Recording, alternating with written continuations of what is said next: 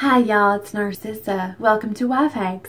This is the very first hack of 2016 and I'm so happy y'all could join me. Today I'm going to be showing you up close and personal how to rearrange, reimagine, and reestablish your medicine cabinet. So grab a medicine cabinet, some medicine, a glass of Chardonnay, and Shania, and meet me in the master bath.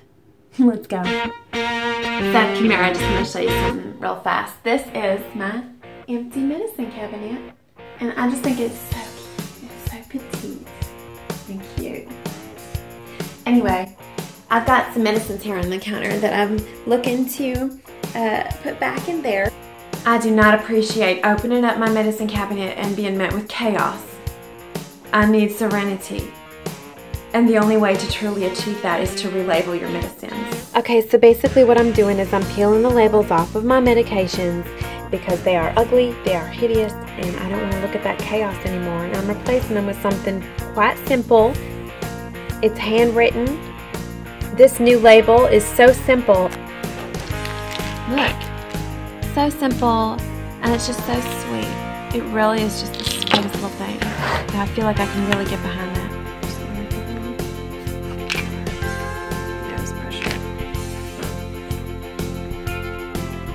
Someone asked me earlier if I got this from Martha Stewart, but no, I got this. This is my idea.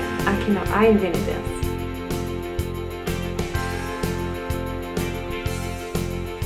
Okay, it's time to look and see the progress. Let's see how we did and how it looks.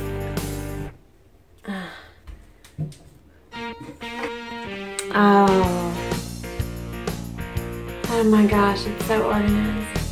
I don't even have to worry about it. Like if I need something, I'll be able to just go right in and find it. Everything is so cute now. I can see clearly what the purposes of each medicine are. I mean, it's hard to remember what the actual medicine is, but it doesn't matter if I know what I take it for. And here's a little bonus prize for y'all for watching the video. Thank you so much for being here. I take my favorite medicines and I put them into little teeny tiny dishes. Just out, you know, kind of like appetizers or samples. And I keep those handy. I don't put those above, you know, the rest of the medicine. I just keep it out where I can get to it if I need it quickly.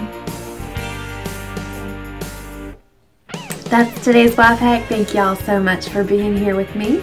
Leave comments below letting me know how your medicine cabinet upheaval goes. And I'll see you next time here on YouTube. Thanks for stopping by. I'm so embarrassed because my penmanship is not what it used to be. I'm afraid I used to be a professional calligrapher and I just didn't have time for that once I got married. So